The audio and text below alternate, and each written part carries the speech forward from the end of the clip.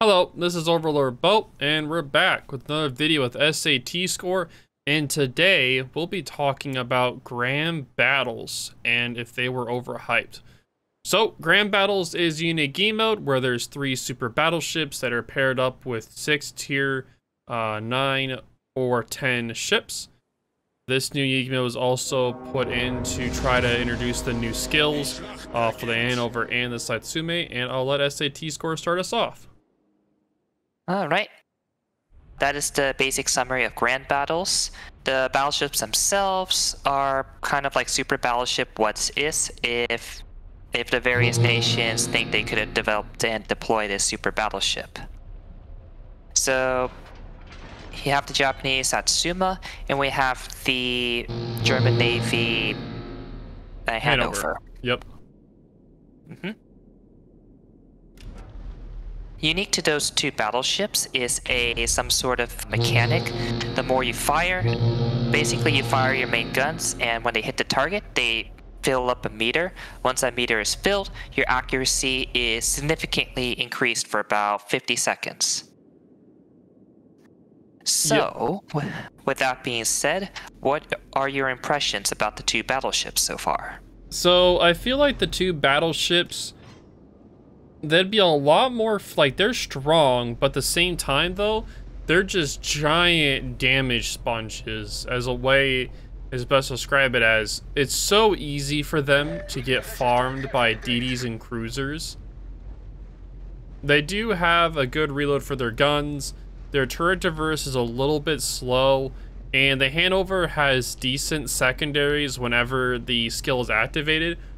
But at the same time, though, it doesn't feel like they're super, like, you know? You'd expect these super battleships to be able to tank a lot, but in actuality, they die pretty quick. Like, against other battleships, they're tanky-ish. Like, they can still get penned. They're not gonna get Citadel because they have really thick Citadels. But the problem is that they take a lot of pin damage and a lot of HE damage. And since the fires and flooding is percent-wise, these HE throwing DDs and cruisers that you'll be seeing later in the match, they will just eat you alive.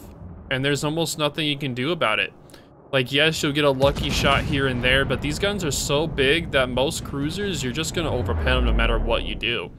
And the secondaries don't do enough to compensate that. Those are actually pretty similar to when I played the super battleships. It didn't feel like they're much of an upgrade over our current tier 10s. Like, we already have Yamato, Shikishima, that can overmatch 32mm armor. The 2 new battleships have that, with some more HP, but as you said, the fires and flooding do percent damage, so they kind of ignore that. Yep. And since they're a lot bigger and less maneuverable, it's very easy for other ships just to hit them with HE, for carriers to hit them with bombs or torpedoes. So they're just bigger damage sponges, that's it. Easy to farm, just like every other tier 10 battleship. Yep, pretty much. And with these matches, all of the special battleships were always key targets. So all of the DDs and cruisers would always focus them no matter what. So they would get farmed out pretty quickly. And like, the thing is though, the unique skill, which takes 4 full salvos in pretty much quick succession to be able to get the skill to activate. Now this skill, you do not have the ability to manually activate it. It's pretty much automatically activated as soon as it gets full. So you can time it kinda, but at the same time you can't. So in this match, it would have been better if you'll see in a second where I would have had the ability to activate when the Kleber first popped out on the 1 line to where the secondaries were really accurate. But as soon as this salvo goes out and hits the Montana, that's when it's gonna activate. And this is gonna make it where it increases the range by 30% for the secondaries, and it makes it where it's 40% more accurate with a faster reload as well. And now these secondaries have a very nice pin But for most of the battleships and such, it's gonna do an okay amount of damage, but it's more meant for like cruisers and DDs to hit with the secondaries.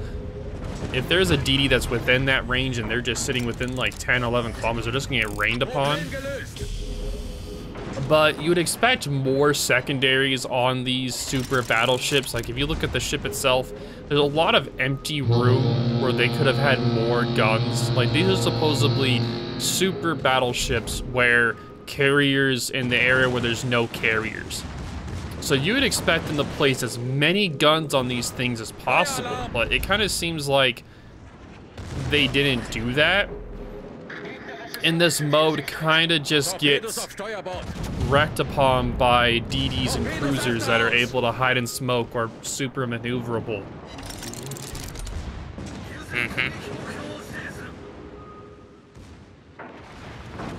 Aside from the unique meter and the increased aim when it's charged up, the new battleships honestly don't really bring anything new.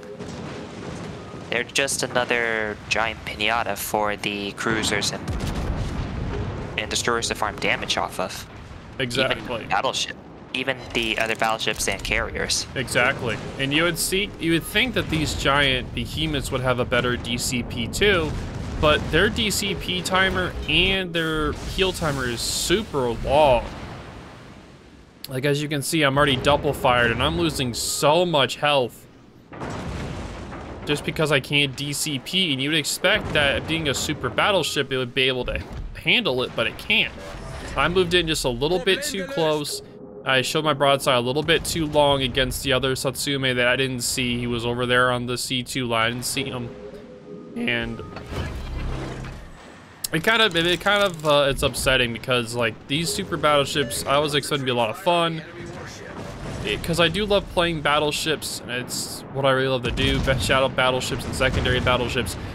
But it's just this whole mode, I can't. It's just, this mode's pretty much just been nothing but a mode to where DDs and cruisers can just practice their farming for random battles, pretty much. Because that's all this is. What do you think Wargaming can do to fix this? I think the best way to fix it is to make it where the battleships have a faster DCP timer and a heal, and make the secondaries on these ships a little bit more accurate. Like these are supposed to be super battleships, so you'd expect, and it takes a long time to grind out the information. It pretty much, it takes you 5 battles to be able to get to play 1. So 5 battles to play 1. Because you get 3 information per, and it takes 14 to play 1. So for how much time you're investing into playing, it should be like way worth it to play these things, but it's not, and that's the issue. But in the end, I do enjoy it for the DDs and cruisers, but for playing as a super battleship, I don't think it's worth it.